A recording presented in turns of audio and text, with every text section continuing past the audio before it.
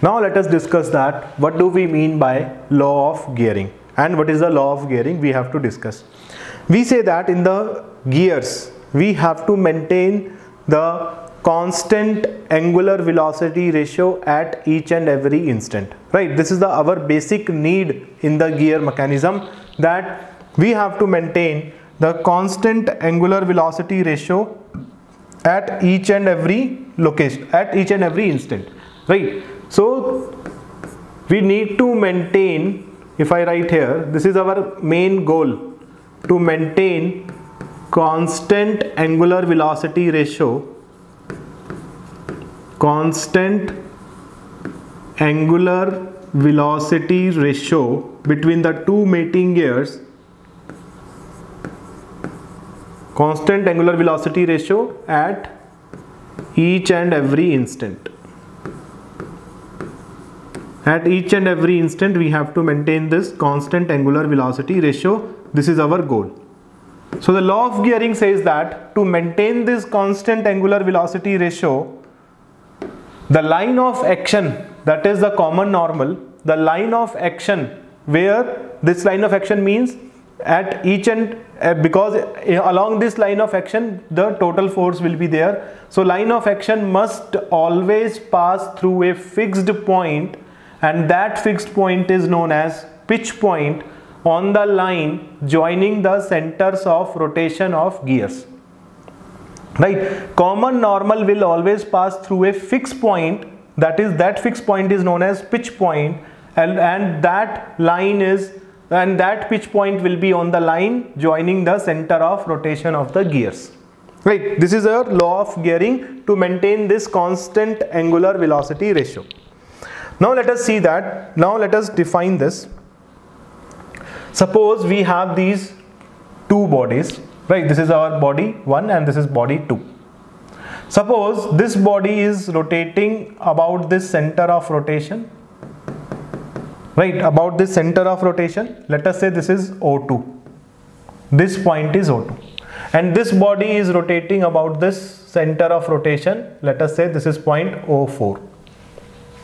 Right? Now if we say that this is a mechanism, this is a kinematic chain, and here we have revolute joint, here also we have revolute joint, and when these two bodies will be in contact, we have a higher pair. Here we have a higher pair. So if I say that, if suppose this fixed link is link number 1, this O2 is, or this fixed link is link number 1, this body is your link number 2, and this body is your link number 3, right? This body is link number 3, and this is the line joining the centers of rotation, right? Suppose these two bodies, that is body 2 and body 3, is it contact at this point? Let us say this point is Q. Let us say this point is Q, and this line is a common normal. If I write, this line is a common normal at point of contact. Common normal at point of contact. Right? I draw a common normal at this point of contact. And suppose this common normal will cut this line joining the center of rotation at this point, and this is, let us say, P. This point is known as pitch point. This point is known as pitch point.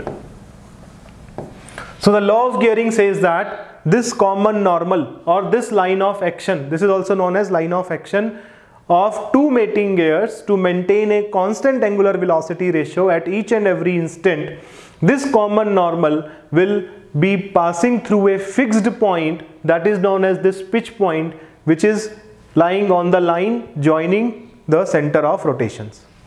We have to derive this, that this P is a fixed point. We have to show that this P is a fixed point. Now let us start the derivation of this law of gearing.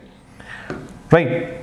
I hope you understand what is the law of gearing means, that this common normal will always pass through this pitch point, that is a fixed point, and that point is lying on the line joining the centers of rotation. Now we have a mechanism, and we have three links, that is link number 1, link number 2 and link number 3. So we know that from the basic discussion of your velocity and acceleration diagram, if I apply the Kennedy theorem here, if I apply the Kennedy theorem to this mechanism, Kennedy theorem says that for a relative motion between any three links of a mechanism, their three instantaneous center of rotation will lie in a straight line, right? So here we have, if we can say, here we have your, suppose here we have the three links, that is link 1, link 2 and link 3. So according to this Kennedy theorem, the I center, that is I12, or if I can write like this. So Kennedy theorem is saying that I12, I13 and I23 will lie on a straight line. This will lie on a straight line.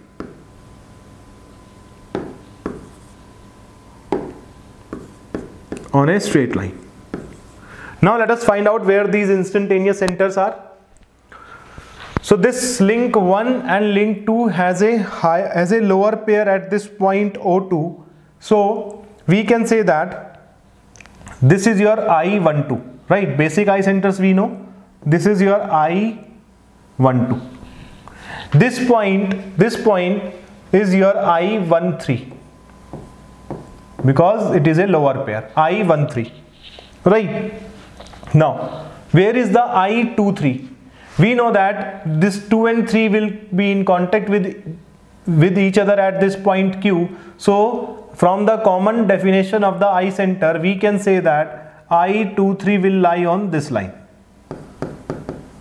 lie on this common normal, right? We know that this will lie on the common normal.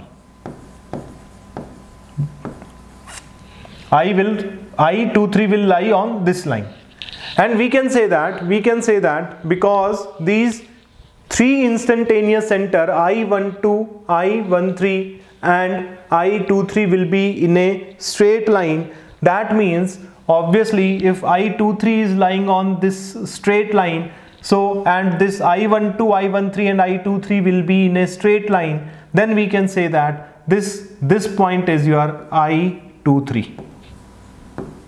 To maintain the Kennedy theorem, to satisfy the Kennedy theorem, so that I12, I23 and I13 will be in a straight line, so we can say that I23 is here at pitch point. At pitch point we have I23, right?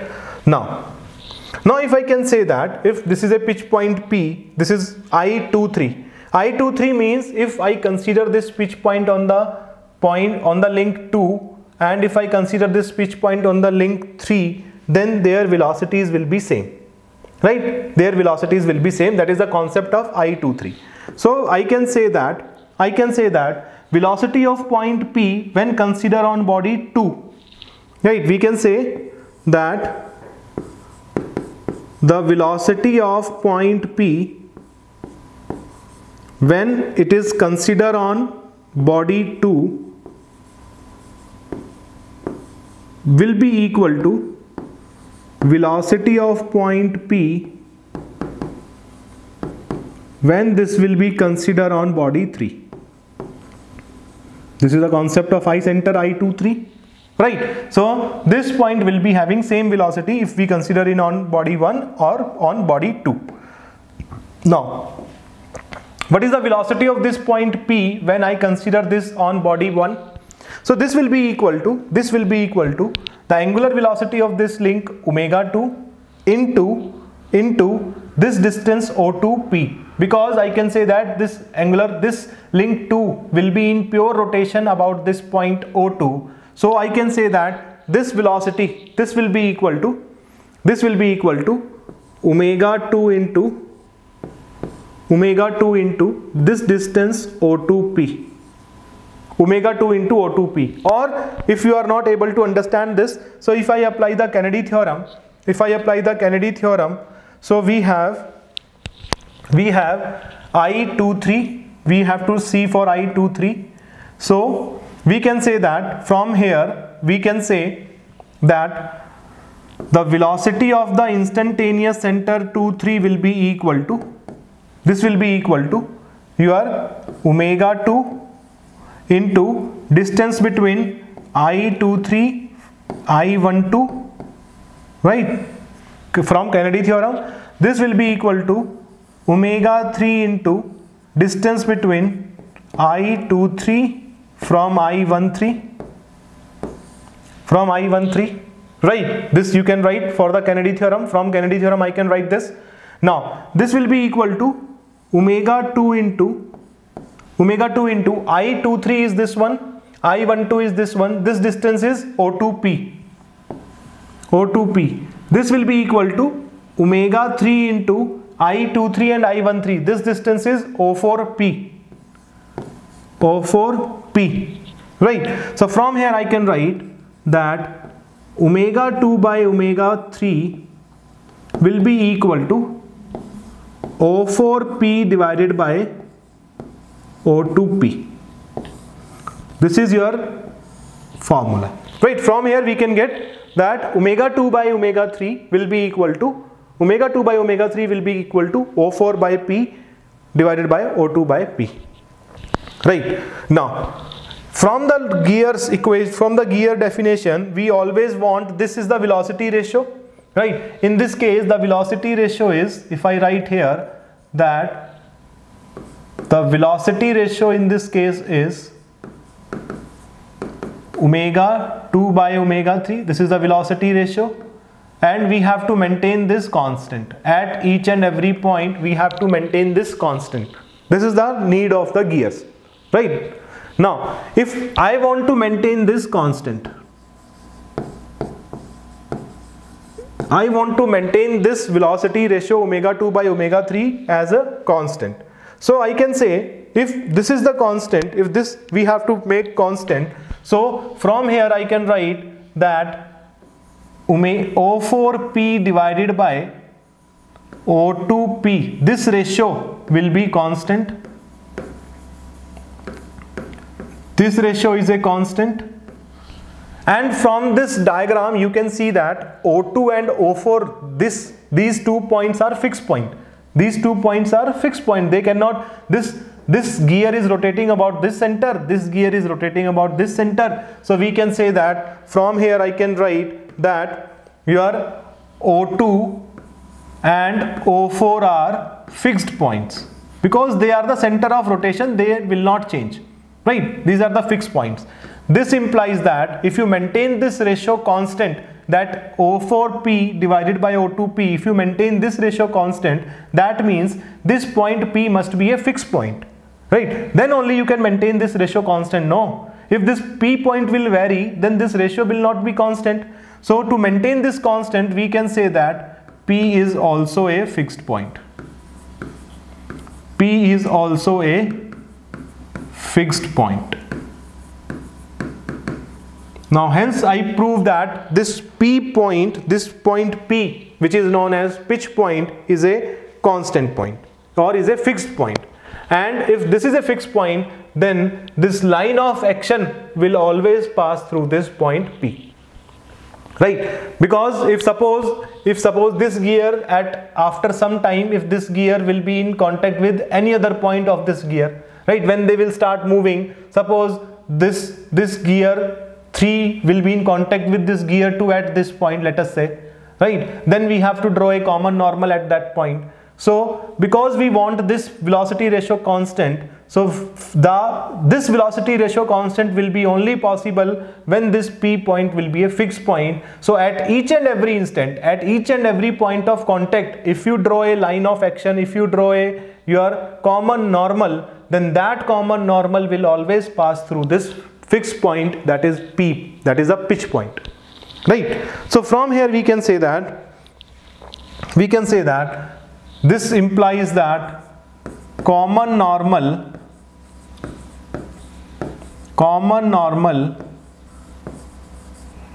at the point of contact common normal at the point of contact will pass through a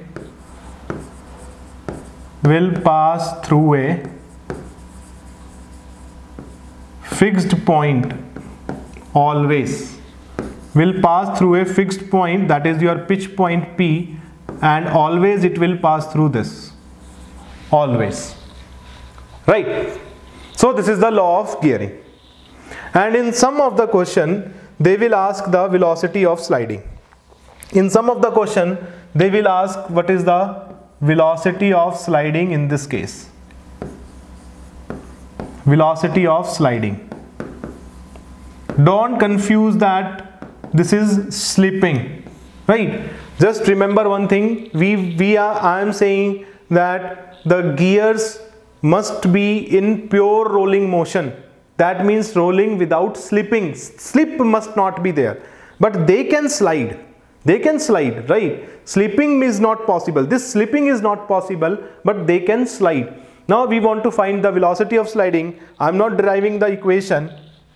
Simply I am writing the formula that the velocity of sliding at this point will be equal to your angular velocity of link 2 or gear 1 suppose, plus angular velocity of this gear 3 into this distance between the point of contact and pitch point. This is your velocity of sliding. You have to remember this. This is the velocity of sliding, and when your point of contact is at pitch point, there may be a case there after some time that the point of contact is at this point, at pitch point, then we can say that in that case the velocity of sliding will be 0. Otherwise the velocity of sliding will be equal to omega 2 plus omega 3 into this distance qp. This is known as velocity of sliding.